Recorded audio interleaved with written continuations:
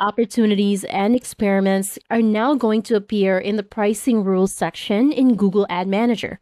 To navigate to this section in your GAM account, go to Inventory, Pricing Rules, and they should be visible right up here at the top.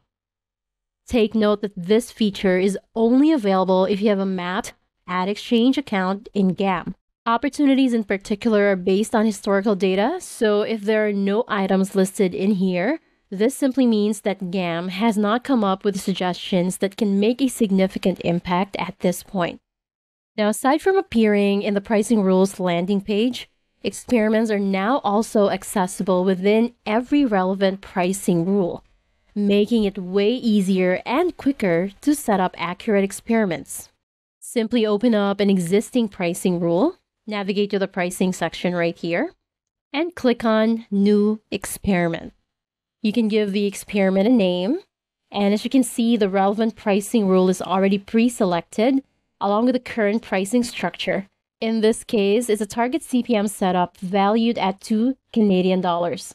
You can then set your experiment price and whether you'd like to experiment using floor or target CPM. For instance, I can change this to $3 and play around with either floor CPM or maintain the current target CPM setting. Next, you can set the date range or you can keep the default date range set right here. Next, you also need to indicate your preferred traffic allocation. This determines the percentage of traffic that this experiment will apply to. So you can change this to 20% or any other number that you'd like to use. Next, if you're not aware yet, experiments can now be automatically paused when certain conditions happen, such as the default condition here, as you can see, where if the cumulative revenue drops by 5%, this particular experiment will automatically stop running. Of course, the auto pause experiment feature can be customized and disabled if needed.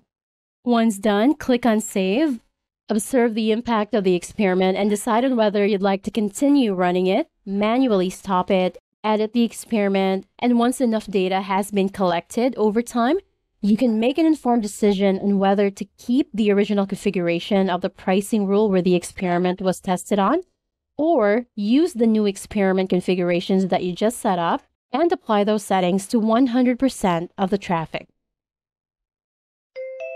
Thanks for joining us today. We hope you enjoyed our presentation. Also, learn to monetize more by watching our tutorial series and reading our latest ad optimization tip. Please subscribe to our blog to receive periodic updates. Thanks. We'll catch you next time.